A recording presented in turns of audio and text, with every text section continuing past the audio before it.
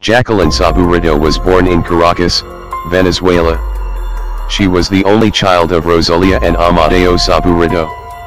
After her parents divorced, Jacqueline stayed with her father. I was going to continue the family business. After entering college in 1999, she went on vacation to Texas to unwind and learn English.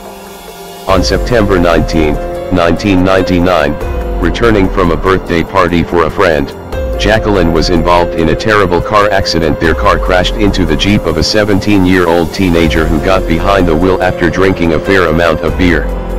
The car that Jacqueline was in caught fire. She was locked inside and remained in the burning car for no more than 45 seconds, but this was enough for the girl to burn 60% of her body.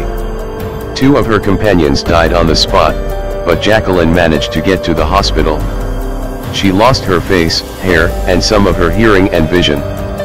Her hands were burned so badly that they had to be amputated.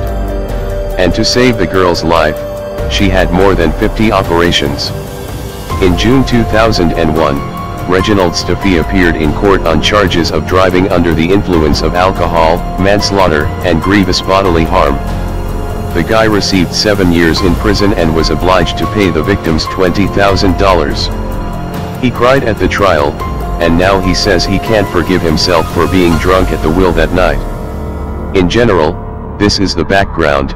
Reginald has already been released and continues to live a normal life, but Jacqueline. However, Jacqueline was an incredibly strong person. She didn't lock herself in a room and cry about her broken fate. From the money collected by the whole country for her face transplant operation, the girl did not take a penny. With these funds, Saburido and his father created several funds to support disabled people who were injured in road accidents.